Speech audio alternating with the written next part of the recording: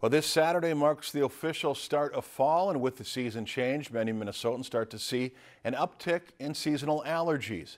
Many different types of allergens peak in the fall, such as pollen, hay fever, ragweed, and mold.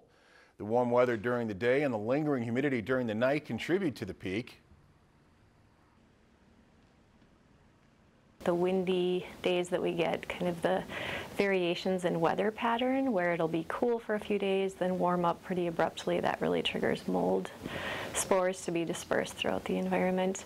It's also a tough season because dust mites seem to peak this time of year. When we spend a little more time indoors and the humidity levels are pretty high, it really seems to make dust mite levels climb. There are some things you can do to help prevent and control allergy symptoms, such as using a nasal spray, antihistamines, and asthma medications.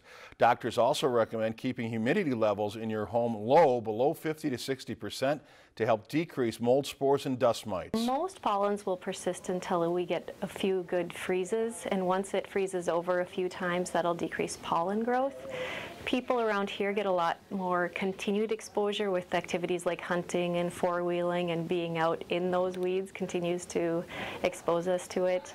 The most common cause of fall allergies for Minnesotans is ragweed, which usually stops producing its allergy-causing pollen by mid-November.